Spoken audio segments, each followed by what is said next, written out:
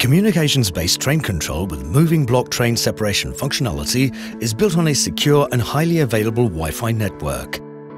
Approved methods prevent intrusion by external Wi-Fi users. OBU calculations are displayed on the human-machine interface for the driver. A zone controller receives continuously train's position via secure Wi-Fi and communicates movement authority. Here, the rear of the leading train is considered limit of movement.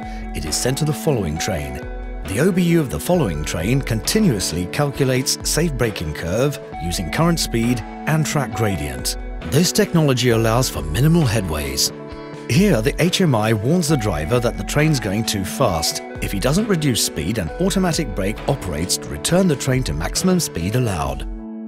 Here we see the trains entering a tunnel. The front train is to turn right. The following train is to drive straight on. Its limit of movement authority extends and the train can accelerate to maximum allowed speed. For safe train separation and automatic protection, the zone controller communicates with OBUs via secure Wi-Fi and controls many trains on any one line. The OCC receives communication from zone controllers via a telecom backbone, ensuring real-time view of metro traffic and its management. Our OCC is able to introduce energy savings functionality.